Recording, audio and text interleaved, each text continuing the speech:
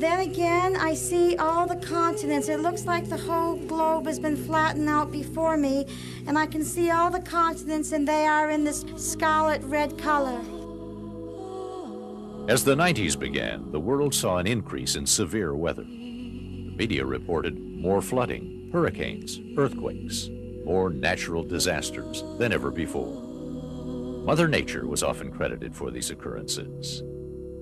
But a lone voice crying out from a small Georgia town disagreed. She had the gift of seeing heavenly visions, and assisted by helper George Collins, they told people of messages and visitations from Jesus and the Blessed Mother. Please, dear children, you must stop offending God. It was at that moment that a very dark substance that flowed very slow came out of her left eye.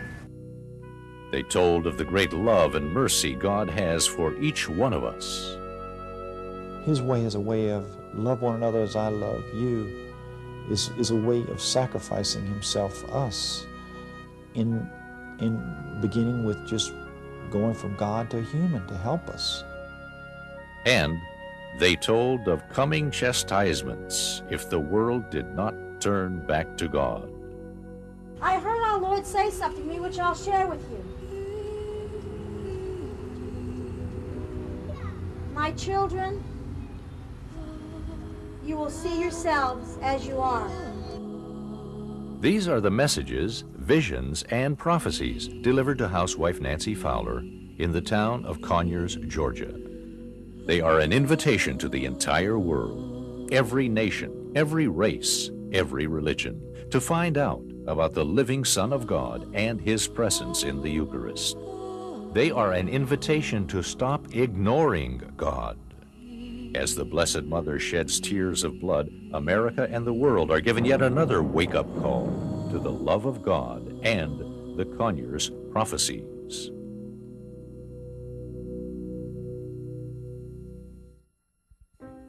He does everything for our goodness, for our welfare. He permits everything for our goodness, for our welfare.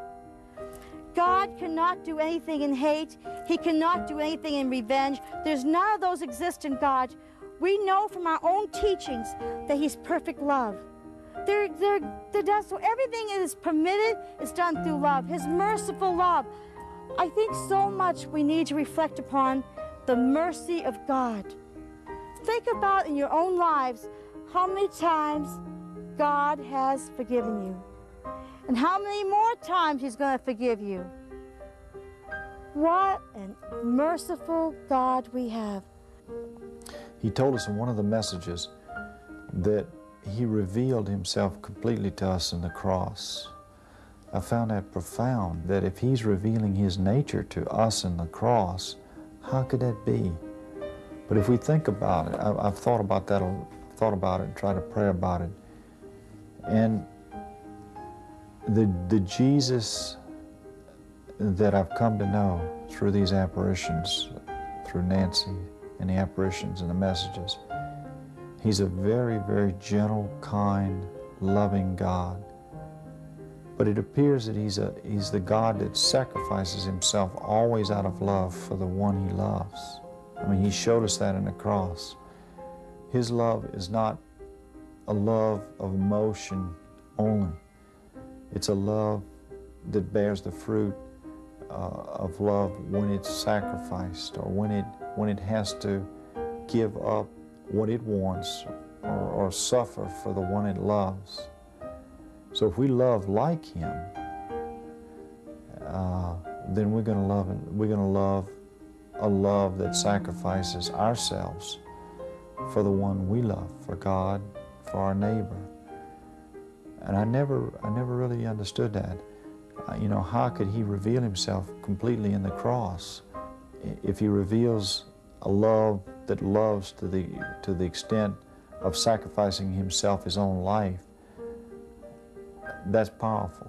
If we look at the cross, it looks gory, it looks repulsive. But if we look at the love behind the cross, it's beautiful. I said, my Lord, please, if it's your will, may I understand why I am seeing these two images, seeing the resurrected Jesus in light, and then this other image in light that's suffering, looking upward.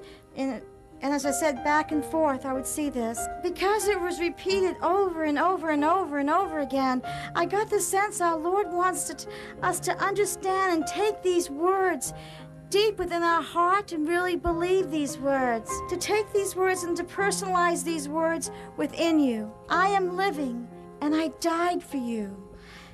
I kept thinking, my goodness, I am living and I died for you.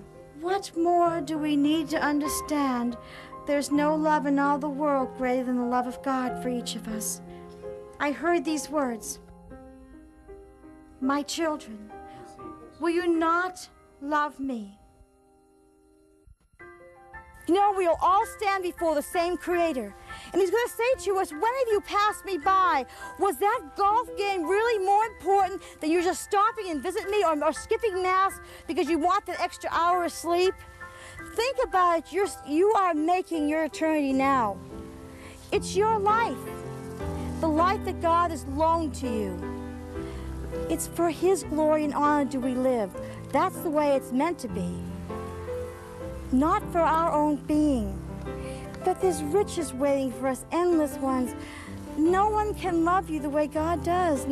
No one comes close to it.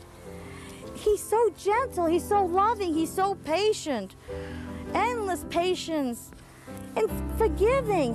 When I struggle with forgiveness and I can look at the crucifix and it's glowing in light and I've just blown it again another day with another person or another situation, He's ready to forgive. Why are we not imitating Him?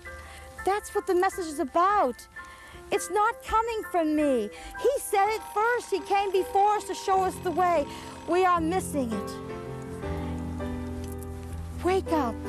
Wake up, America, to Jesus. Do you remember that? Some people may remember that message. Wake up, America. Wake up, world, to Jesus. Wake up, we're sleeping. We're missing the gifts that are before us. You are making your eternity every step you take, every thought you have, every word, every action. Why build it only on temporary riches? December 31st, 1990 message. I call and I call and I call. Nancy saw a suffering face of Jesus. Jesus said, "The time has come for my justice. My children do not believe in my justice, and they shall see my justice. I call and I call and I call, and my children do not respond. They block their ears. My precious daughter, you see my suffering face? Look at me. You see my love. Where are my children? Where are my children at the Mass? Where are my children? I tell you, they are seeking their own selfish selves. How much I have tolerated. Every one of my commandments violated, abandoned. Murder, murder, murder. Murder is in their hearts. They murder the unborn. They murder the born. They murder the old. They murder the young. They murder the well. They murder the disabled. They slander my name, mock me, spit on me, throw my words away. My precious daughter, you see my suffering face? Look at me. You see my love. My children, where have they gone? You are ready to speak my words, and there is no one here to listen. And I just received these words. My worldly children do not know me. It is my children who seek me from the depths of their hearts that know me. You cannot serve two masters. If you are busy serving one, you cannot know the other. Say to my children, reflect upon those words. He began to tell me to say these words. I want my children to realize the gifts that they are gathering are possessing them. Use your gifts, but be not possessed by them. My children, you have many riches, yet you are very poor. Seek my heavenly gifts, then you are made rich. Then I could hear, reflect on the Beatitudes, live by these guidelines. Then after a little while I began to hear, you may possess wealth, but do not let wealth possess you. I began to hear a desire to possess all my children. My children, do not be deceived, and let the false riches possess you. Is not my grace sufficient for you, my dear little children? Come to me, my little children, and I will comfort you.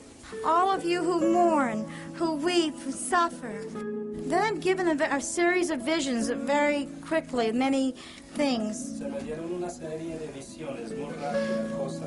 It is like watching a film before your eyes. There was a young child in this room, and he had a lot of candy in his. It looked like it could be his bedroom. Just some room. He was sitting on the floor, and he was gouging himself with all this candy. Then I could only see the back of this tall man, which I understood to be the father, and he came into the room. And he was telling the child that he didn't want the child to get sick, and he should stop eating the candy.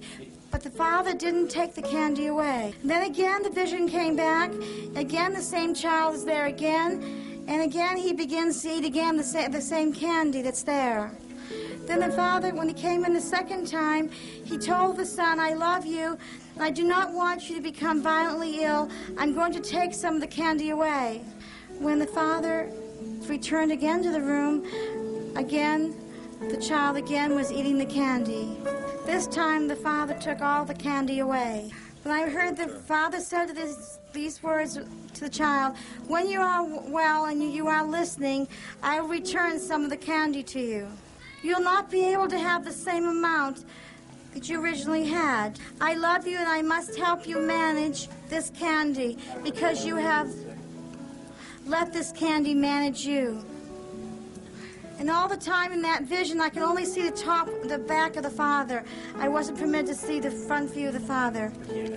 The boy then sat down in the room without the candy and was sad, and he looked sick too. If our kingdom is of this world, he said his kingdom is not of this world, then we will live in a worldly way. We will live not for him as being our king, but we will live for worldly things, the materialism, power, money, sex, the gods of this world. That's where we'll spend our time and effort. A priest once told me that where you spend your time, what you work for, your effort, and where you spend your money can tell you a lot about where your gods are. What do you worship? What do you offer your gifts of money, time, and effort to? Do we offer our gifts of money, time, and effort to our King? Is it God or is it worldly things? I guess the message coming from Conyers, I would like to help everyone to understand and know, is that Jesus is alive. God is alive. He lives today. He lives within us. He's everywhere. He is all-knowing, all-wise. He is truly living. He is light. He is love. He's peace. Seek the virtues of the heart of Jesus. Seek these virtues. Don't seek the ways of the world. God is truly alive. I saw another image that appeared near the ceiling. At first I think maybe it's a monk. And he's carrying something. And then he's hiding, going behind the cross. And every time, then he would reappear. And then after several times, I began to see it looked like a slain lamb. And then I didn't hear any words, but all of a sudden it's like I just understood That's Satan. He's trying to snatch the lamb. He's trying to snatch this sacrifice away from us. Then again, another image like that. Again, Satan is attacking. He wants to take the heart of Jesus away from us. The Eucharist. You know, it's such a deception was the disguise too, because it had that of like a monk, you know, outfit on, or with a head covering. Our Lady reminded me of a visit that she had made to me on August 22nd. In obedience to the Mother of God, I'd like to share that vision with you and the message of that vision. Our Lady explained to me the word ship today, what it meant. It's the church. On August 22nd, the Mother of God appeared radiant in white veil and dress, very beautiful. She appeared standing on top of a pillar, a column. This mystical figure of Our Lady then moved off this pillar and walked and stood next to the Sacred Heart of Jesus picture. As she did this, these words I heard: "The ship is going through rough waters." Then I watched this mystical figure of Our Lady seem to merge through the Sacred Heart of Jesus. And I heard these words: "Stay close to my son and stand firm with him." Then a life-size mystical figure of Our Lady then vanished through a closed door. The words together: "The ship is going through rough waters. Stay close to my son and stand firm with him." At the consecration for Mass, and I saw in a mystical form, a spirit form, an angel appear behind the altar. Beautiful angel, majestic, all in white, with a white robe, and then I saw this beautiful white chalice, again mystical, and the angel was carrying the chalice upward. As the chalice went upward, it went into the direction that at the earlier part of the Mass, I had seen a very old man with a white beard appeared high up in the ceiling, up on the wall near the ceiling. And then right after that vision vanished, there appeared a man in a white robe who I've come to know as Jesus. And then that image vanished of Jesus. And that's the direction in which the angel was carrying this chalice up. And I didn't understand the vision when I'd first seen it. And then I saw the chalice without the angel, and I saw the chalice come back down. It was all pure white, being radiant light. And I saw the chalice reach the level of the altar, and then it seemed to vanish. Then, not even a split second later, the priest was holding up the real chalice, and the lights just seemed to be into the real chalice. And the chalice, as the priest was holding up and saying the words, "In him, through him, and with him. In unity of the Holy Spirit, all glory and honor is yours, Almighty Father, forever and ever. Amen." And those are the words that were being pronounced by the priest as the chalice, then, his chalice was bursting in light. You know, I think it's a message there for us. The Mass, the sacrifice, the holy sacrifice of the Mass, it's an ongoing memorial of Christ's passion and death. It's Jesus. You know, here is the chalice going up, and what was explained to me that's being offered to the Father, the sacrifice of Jesus. Jesus is the sacrifice being offered to the Father. You know, he's blessing it. He's blessing the sacrifice. It's being brought down for us to partake of this holy sacrifice, and so that we should be in a state of grace and ready to enter into the Mass and to receive Jesus with our hearts, giving our hearts completely and totally to him. My beloved children, behold the memorial of my sacrifice. Behold the sacrificial lamb. Come unto me with repentant and humble hearts. Come to the table of my new covenant, ready to receive me. Partake of my body and blood in a state of grace. Please, partake of my body and blood in a state of grace, in total abandonment to your will, to my will. Separate not your state of grace and your surrender. Come before me in this way. Nancy got a message of November 16th, 94. She was praying the rosary. Jesus said, "My children, you have divided my church. The divisions are far and wide and many. You have broken your relationship with me, and you've done this of your own free will. I have repeatedly warned you in my merciful love to cease from your sinful, wicked ways. I have warned you in my merciful love, divide my church and I will divide your land. You have failed to listen repeatedly. I tell you I will strike the earth in many places. I will continue to pound the earth. You will see the very land that you walk upon will divide into great gullies in many places. You have divided my mass. You have gone too far. You have murdered and murdered and murdered. You have gone too far. You have trampled upon my word everywhere. You have gone too far. You fail to see. You fail to understand. You fail to care about my merciful love for you. Oh, my children, I cannot continue to allow one soul after another to be damned for all times into the bowels of Hades. It is my merciful love that I must stop you. It is my merciful love that I must stop you from running into the hands of Satan. You were created to be with me forever, with me in paradise. The damned souls are too numerous to tell you, for you will not understand my merciful love. My children, I come to you. I lived among you as a man, and now you deny my divinity. You deny my real presence in the consecrated bread and wine.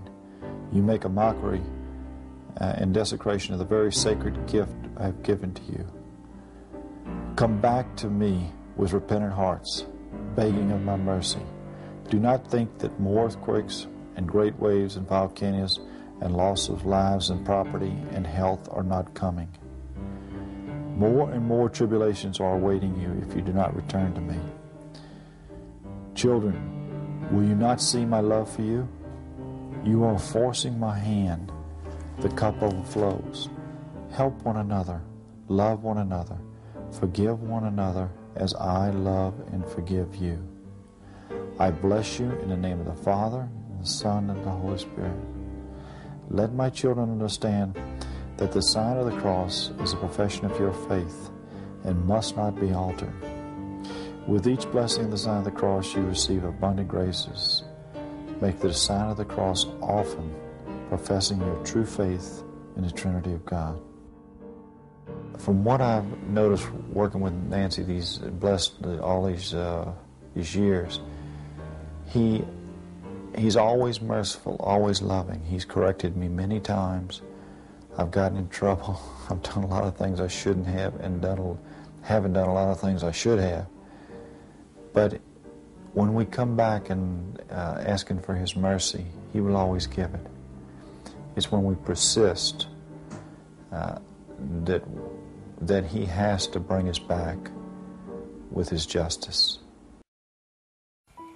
I received a message on September 11th and said, "There's a false peace in the world, my dearest daughter." Then I was shown one soldier after another, many, many soldiers. Every single soldier was Oriental.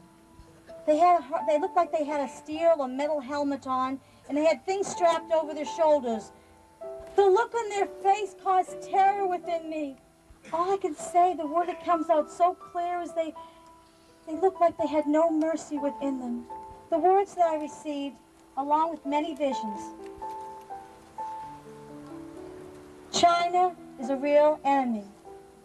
La China es realmente un enemigo. From China will come a great war. Do not trust China. Do not trust China. Do not trust China.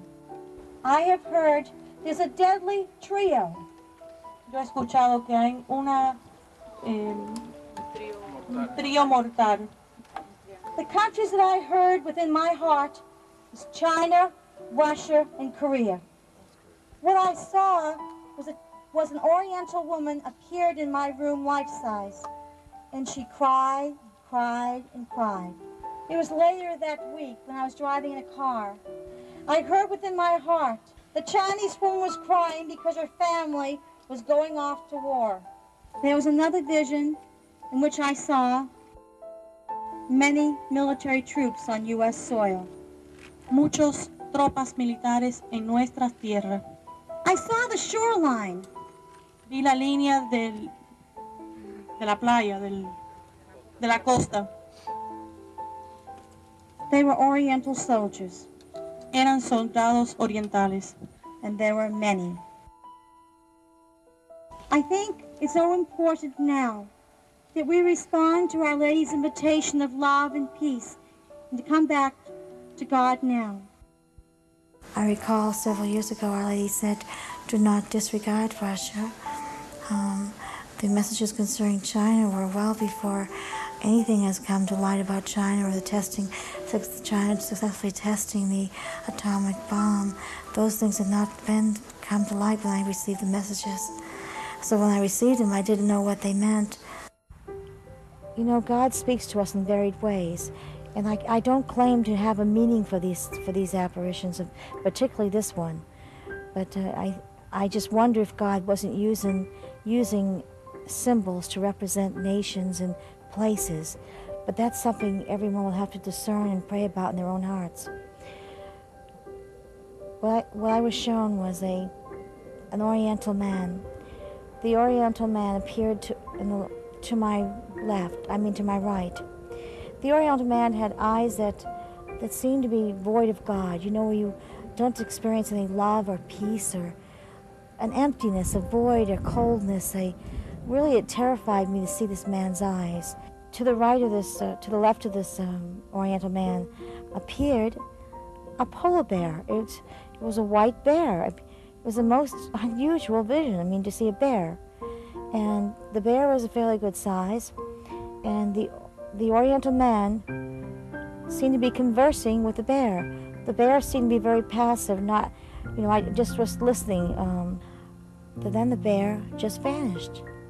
The polar bear just vanished. In its place appeared an Indian. The only Indian I knew, I felt it was an American Indian because the only Indian I was familiar with, the way he was dressed was American Indian. And he had a little small tomahawk in his hand. And the Indian struck me as being full of pride, of might, of power, of self-assurance. I noticed an exchange taking place between the Oriental man and the polar bear, the Indian. And for some time there was an exchange, and there seemed to be, from the facial expressions, tension building, and the encounter became less friendly. Then I saw them fight. They clearly were fighting for the tomahawk, and they each had their hand on it, and they were fighting for it. And the American Indian was fighting with all his might. Finally, the American Indian got hold of the tomahawk and struck the Oriental man above the bridge of his nose in the forehead. It looked like a mighty blow. We couldn't hear sound. But you know what? The Oriental man didn't even flinch. He didn't move, as if nothing touched him. I was totally shocked at seeing this. Then, moments later, the American Indian struck a second time. This time was above the ear, on the head of the Oriental man. Again, the same reaction, no reaction, as if it didn't even occur. And it clearly looked like a big gash to us. The Oriental man regained his hand on the tomahawk, and clearly both were fighting for this tomahawk with all the might. And still, throughout this, the American Indian looked so self-assured, so full of pride, as if the Indian had all the power and might. And I thought, you don't know who you're fighting. I don't understand. The Oriental looks much more in control, much more powerful than you. But as if the Indian was totally unaware of that. As they continued to fight, I watched the Indian grow weaker and weaker. Still, he went down fighting. He went down, all the way down, and he didn't come back up. And then moments after that, we were shown a mushroom cloud. It was the biggest mushroom cloud I've ever seen. And then to the right, on the upper part of the mushroom cloud, there was a face. The face and neck could only be seen. The mouth of the woman or person was wide open, like she was screaming in utmost pain. And you couldn't hear sound, but all the facial expressions looked like she was in excruciating pain and perhaps shock and just tormented. Then right after that, it was like God had put me in a barren land. I don't know where it was. It could be a place where I've seen geography. It looked like parts of Alaska perhaps, or there was not any vegetation, or very little, and way off in the distance were mountains. I could hear a mighty voice say, as if it was coming from within me, with the external vision, "Two of you have been given a tremendous grace from God to see into the future through the eyes of God. Now you have the responsibility to pray as you've never prayed before." God is inviting us to change the way we are living, change our priorities. They're not right. We're not balanced. No human being is balanced if we're living more in the world than for God. We've got to be a balanced person. No one can claim to be balanced if there's no time for prayer. If you look at your life, you have time for recreation, time for work, then God's got to be in there. Time for God. None of us, as we are breathing and living today, know how long we will live. We do not know when we will be called back to the Creator. It is not a statement of fear. It's a statement really of great joy, to be with the resurrected Jesus, to be with Him forever in paradise. That should be our primary goal. So I don't look at even natural disasters that may be coming with all these hurricanes that seem to be developing, and one storm after another. Perhaps these can be interpreted or looked at in our own lives as messages from God. You know, that He would even permit these things to happen. Maybe He's inviting us again through nature. Change, my children. Change. Come back to me. One day I was shown a mystical steps. The steps were just like this. Went down. Just a staircase. And I looked at this vision and I'm seeing the steps. I said, "My Lord, I don't understand this vision." And then I could hear within me, this was everyone's spiritual journey on earth. I looked at the steps again that was still present before me. I said, "The steps was everyone's spiritual journey?" And the Lord explained to me that we're either going down the steps or we can go climb up. It's very easy to go down, descend the steps. It's less work. Oftentimes the pace is a lot faster. It takes less effort. But when you go down, there is darkness waiting for you at the bottom. Or you can make your ascent upward. The climb is often slower, the pace much more difficult.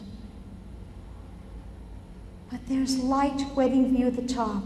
There is light at the top of the steps. And that's our spiritual journey, every step that we live. We have a free will. We have a God that's given us a free will who loves us unconditionally. He says, "You have the power to mock me, to curse me, to hate me. You have the power to walk away from me, or you have the power to return love to me. You are making your eternity now. Every step you take, every moment you live, you are making your eternity. The decision is yours. You have a free will. You can make that climb down. You can descend down, because you're going to go into darkness, and death waits for darkness. Or you can make that ascent up, and light, Christ, will be waiting for you." America, pray. Pray, pray, and pray. Return to God. Return to the sacraments. Live the gospel message. Our Lady is beseeching us. She is a messenger sent to help us. Go back to God now and pray. Sacrifice.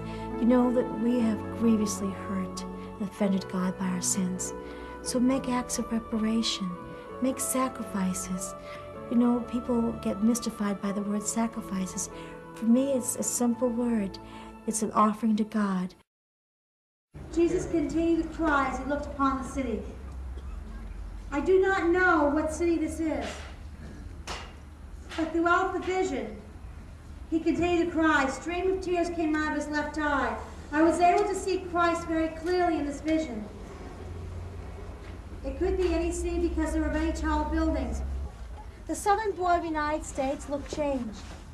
I don't know my geography very well, but it looked like it was awful smooth.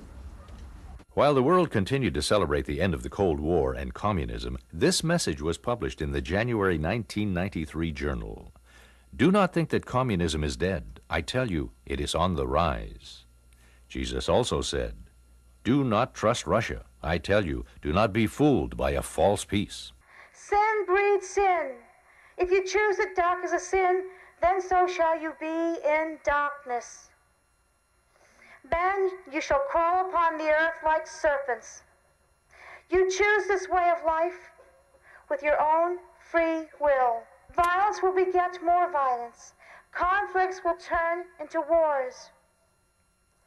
You battle with each other over laws that you create apart from me. Then so will the earth tremble in many places. The earth will divide. The earth will divide and take away your riches. Some of you will die suddenly you'll have no warning. The clock continues to tick.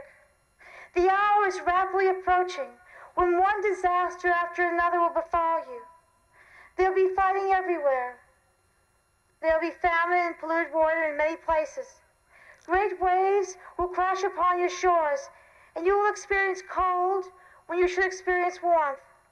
Flood waters will increase in many places. Fire will be upon the earth. You will think that the heavens and the earth have rebelled against you. The clock continues to tick. Know that all I told you and more will come to pass. Your false gods will fail you. One day you will have money, and the next day you will not. One day you'll have many riches, and the next day you will not. I would like to tell you I was given a vision at this moment. I saw a lot of people gathered together, and they looked like they were panic-stricken. And they were waving something in their hand that looked like paper, but they were scurrying in every different direction, just much chaos. I've warned you of wars, of natural disasters, famine and droughts and floods and epidemics and sufferings of every kind. And you fail to understand that God wants you to amend your ways. My children, the further you walk from God, the more you become a slave. Your very freedom is being taken from you. Take to heart these words and return to God. I saw many images today during the visit of Our Lady. Again, the continents are all in red. It seems as if the continents were shifting, they were changing, they were being altered. I remember once, a couple years ago, I heard, if you choose to be a slave to sin, then so shall you be a slave. On more than one occasion, I've seen something that looks like something I would see under a microscope. And they're changing shapes, but very quickly. Something that I would think would take a long time to do, they're changing shapes. I got the sense they were bacteria or viruses, or I don't know what they were, but that's what the sense I had. Further explanation was printed in the March 1994 journal. Jesus said, "What I just revealed to you is new viruses and new bacteria will come. They are on their way." Something that looked like a credit card, and was shown that something with like holes in the credit card were being burnt in the credit card, like a puff, and then it went away. There was something that was very bright and red, and it was coming out of the water. Don't have any idea what that was, but it was coming towards the town. If you take a sheet, a bed sheet, and you make air go under it and just flutter it in the air, it'll make a ripple effect, like so. It was like someone was doing that to the land. Many visions of waves, a great body of water, looking into this immense body of water. It's terrifying. I don't see the top of the wave. It's just like looking into the middle of this immense, forceful body of water. It's so terrifying. I only endure it. It seems just moments, and it's taken from me. Other times I have seen bridges. I can see just the base of the bridge in the water. And it's like concrete or something, but it's deteriorating, it's weakened. Other times I've seen a cable a cable bridge about 4 years ago. I was shown this big cable bridge, and an immense body of water, a great wave coming towards this bridge. Terrifying. There are cars on the bridge. The wave is going and hitting the top of that bridge onto the road. The cars are going into the water. In the last message I'd like to share with you in May 11, my dearest daughter, the world is about to undergo a great shaking in every way. The lives will change in the twinkling of an eye. He's indicated if we don't thirst for his waters, then we shall thirst. She's seen visions of faucets with no water coming out. In the March '94 journal, we had a reference to this. Nancy saw what appeared to be an immense object that reminded Nancy of a meteorite. This was followed by a big face that Nancy did not recognize, which was looking down. And this was followed by a vision of the state of Florida in red, and then the continents in red. The Blessed Mother was crying. My children will lose their riches, and their health will deteriorate. The very soil they walk on will become unplentiful for long periods of time. The water they drink will become polluted. The atmosphere about them will be filled with radiation. There will be terrible skin diseases. The plague of cancer will increase. Emotional illnesses of every kind will stifle my children, and cities of sin will become unbearable. My children will be terrified by the signs that are around them, and the faith of all my children will be greatly tested to the point of almost breaking human endurance. It is a grace that I give you now to come back to me in love. The 3 days of darkness. I do believe in this reality. Yes, I have. I was shown this vision of the 3 days of darkness. I experienced it, a small form of it. You know, only your faith alone will get you through those days. I guarantee you that will be so. Faith alone will get you through those days. I would like to first share with you again the words from Our Lady. My dear children, in great love and joy I greet you. As your loving mother, I invite you, my dear little ones, to draw closer to God. I say to you, come closer. Again I say, draw closer to God. Only with the help of God can you resist the many temptations that come upon you each day. My dear little children, as your heavenly mother, I intercede for you unceasingly before the throne of God. It is then a clear tear came out of her right eye. I desire for every soul to be united with God forever.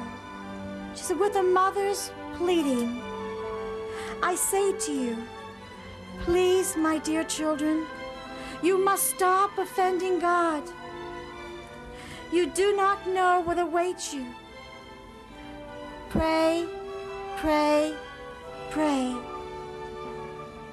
My little ones, amend your ways and live for God. I don't know if I like the word the time is almost up or people are referring to end times. I don't see it because those to me imply a very hopeless situation. I see that something greater is awaiting for us. I think that we'll have a purification, be cleansed, and that there will be an era of peace awaiting us. But people are focused and stop at the part of the purification. So I see it not as an ending, but as a new beginning.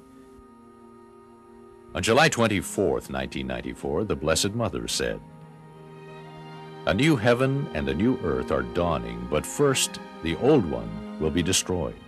Fire will fall down from heaven, lightning will flash from one end of the sky to the other, and the earth will plunge itself into a darkness it has never seen. The world has chosen these punishments, Tell the world I am mourning for the aborted children and for all the lost souls. Your sacrifices and prayers can change the course of history. It is up to you.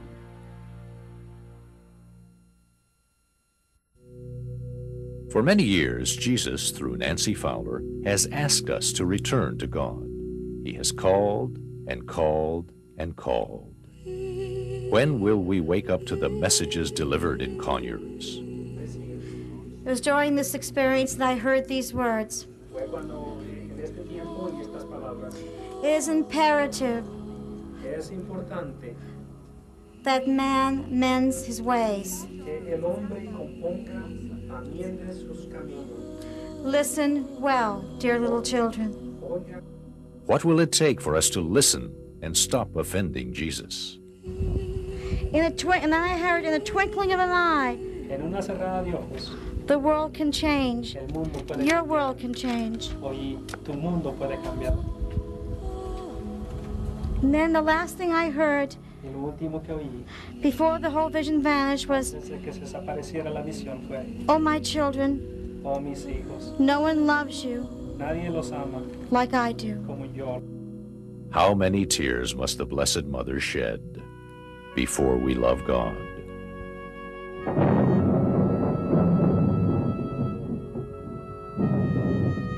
Then again, like almost all the other 13s, I'm again shown a map of the world. All the continents total are in red. Our Lady explained to me that the color red that I see represents suffering.